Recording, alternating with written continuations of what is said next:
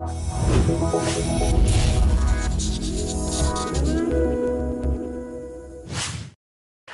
very happy and honored that President Saakashvili from Georgia is visiting Maastricht University today, and he didn't want to miss the opportunity to meet with students and staff from our university. And the topic of your talk is political and social transformation in Georgia and the region. Please. Thank you so much. Yes, I'm pleased to be in this university because it's a very international one. I was thinking, I always prided ourselves of positive migration balance to Georgia. More people come back to leave, but now I have my doubts because there are 12 students from Georgia at this university. We are a very small country. It's a considerable number of our young population that migrated to your university and to this city. Learned in order to prove how Dutch you are is that you should know how to pronounce the name of this city, because the whole Europe says it's Maastricht, right? And it makes Dutch very nervous because it's Maastricht, or I should try several times more, but then I can make it. So here I am, I'm representing my country, and it's a very important moment for Europe. It's a very important moment also for geopolitics in general, a moment of truth for those who have been following, and I guess all of you, the events in this continent. We used to be one of the worst places in the world to do business. The World Bank said that we are world's #1 economic reformer based on 5 years period, which is to say no other country has made as much progress as we did in terms of easing business environment. There are lots of other things that makes Georgia a very unique experience from that point of view. How did we do all of that? We did it through very, very radical reform and very radical transformation. Sometimes, and it's also another misunderstanding culturally we have with European experts, they say, oh, our main criticism of Georgian reforms was you are doing things too fast, you are rushing with conclusions, you are not doing broad consultations, you are not summoning all kind of international experts, you are not listening to our advice, but we had no time. We were really in trouble.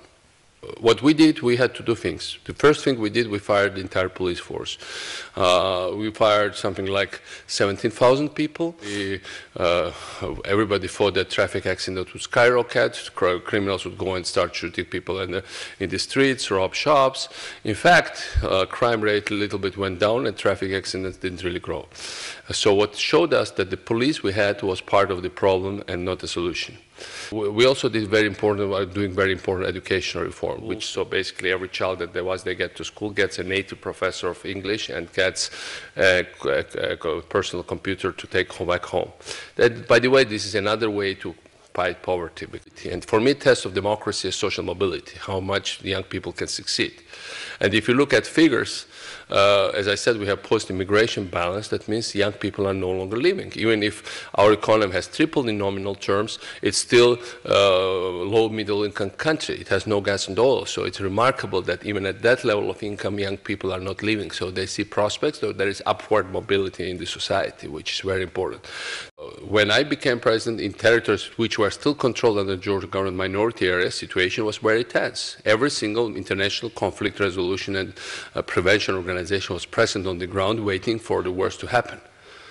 Now they're all gone from the areas where there is no Russian control. Why did it happen? Because basically minorities start to integrate. We adopted law giving all the groups equal rights. We started programs for positive advancement of minorities, positive discrimination, and it worked. Actually, I was welcomed by crowds in the street there.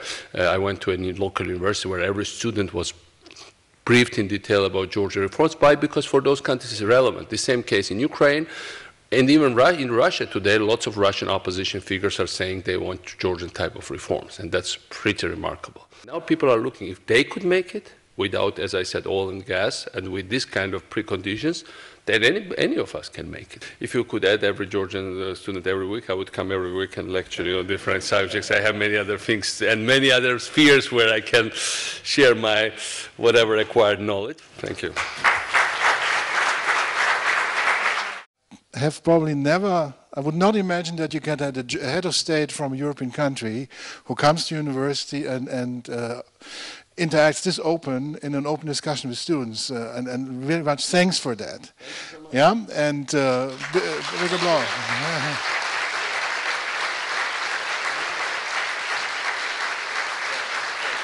And one more word. I think it's also encouraging that we hope that a lot more students come from Georgia, this university, and we will also encourage our students to go to Georgia, because I think we also can learn there a lot. Thanks again for coming. Thank you so much.